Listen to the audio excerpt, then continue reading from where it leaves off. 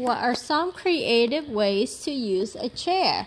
When you have a wheelchair, you can make it as a wooden robot. A robot? You can make it into a wooden robot? Okay.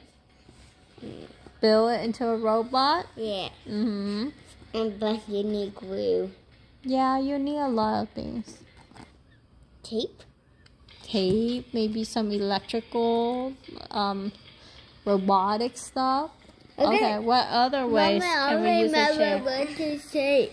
I never go up. Mommy. Yeah. And I tell it another robot.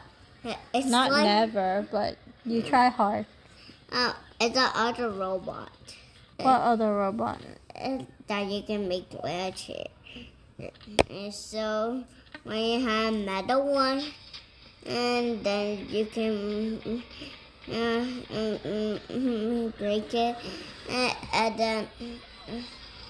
then make it into a real robot. Okay, but then what's some other ways to make a chair besides a robot? You can make it as a flag. A flag? Mm-hmm. You mean hang a flag on it? Yeah. Okay.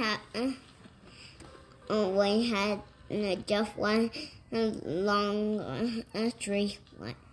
Oh, so you want to cut a straight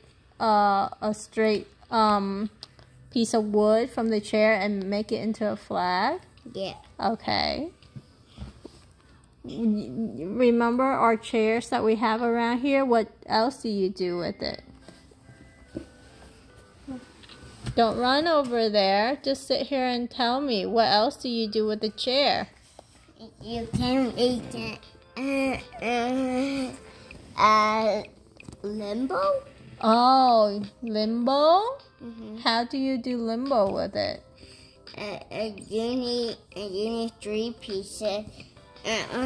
Actually, some 5 pieces, and then make a hole for the side, so you can make it, but not the this side. You need that to make your limbo.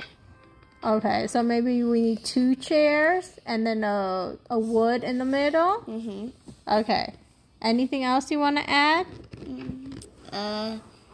No. No? Let's see what they have.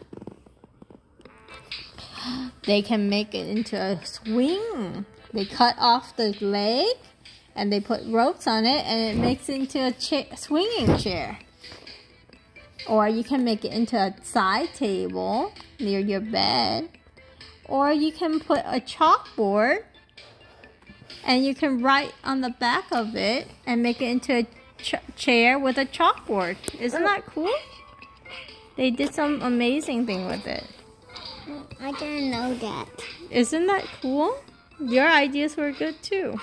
These are so pretty. I like them.